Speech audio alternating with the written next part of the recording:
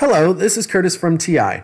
I'm going to be going over the Visualizing Quadratic Expressions file from the Building Concepts project on the Texas Instruments website.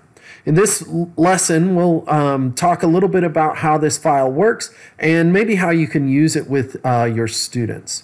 So you'll open up the TNS file that you can download from the Texas Instruments website. I'll show you briefly where to find this lesson and any of the others in the Building Concepts folders. So on the Texas Instruments website, underneath of the drop-down tab Activities, there's this section called Building Concepts in Mathematics.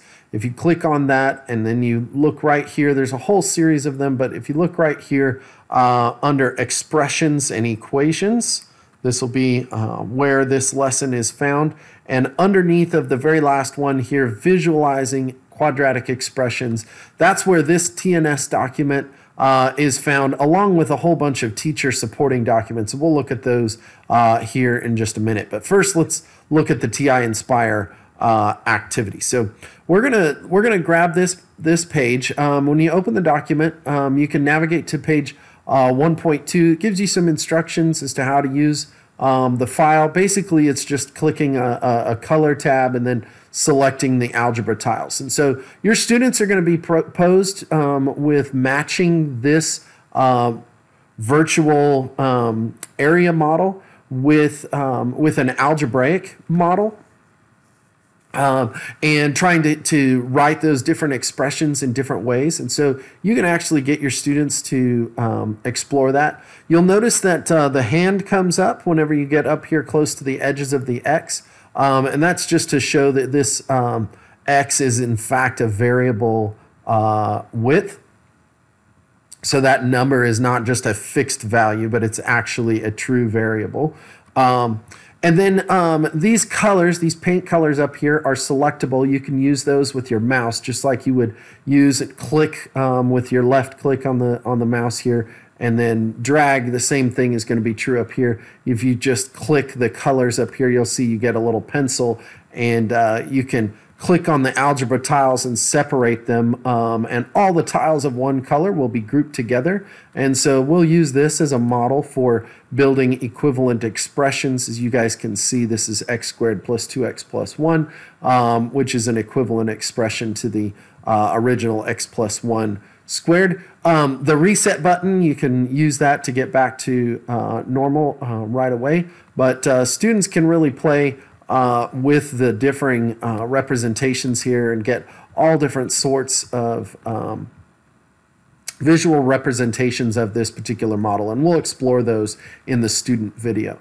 On page 1.5, it behaves the same way, only you have a new problem. It's x plus 2 times x plus 1, and we explore that even further. If you want some more types of questions, because really our whole purpose here was to get students to connect the area model that's shown here with the algebraic expression that's shown by writing this down on a piece of paper. And we really want students just looking at that and seeing the distributive property of multiplication and going across there and making those connections and seeing the connections among all of the different kinds of expressions here and thinking very carefully about the ways that they can visualize this. For example, and I'll just give you one quick example before I leave you with some teacher documents.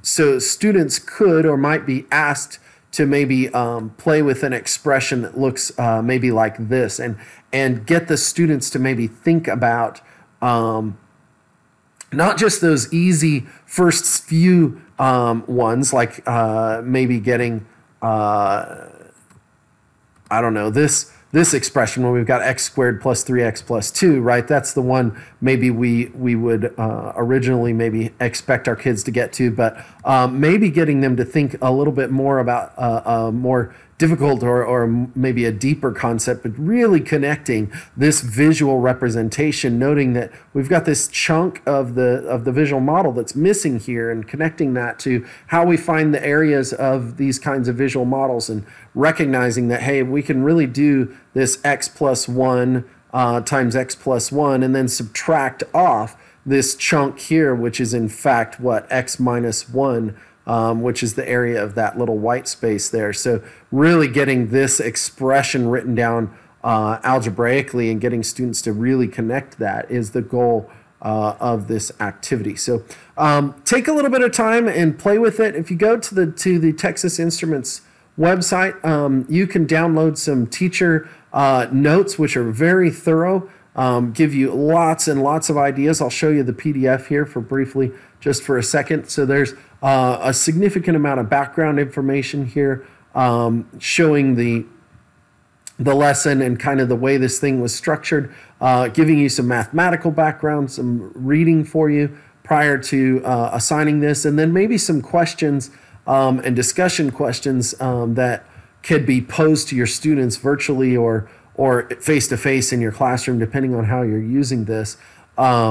And there's just a lot of questions in here. They're not necessarily expected that you would ask all of those questions, but getting your students to describe and think and talk with you or reflect in a journal or something like that will really give them some good deep insight into this visualizing quadratic expressions and making connections between the area model that we show in this problem and then the algebraic expression that's handwritten. If you need any more resources, you can always check us out at Texas Instruments Education on our YouTube channel, or you can look at www.education.ti.com. Thank you very much.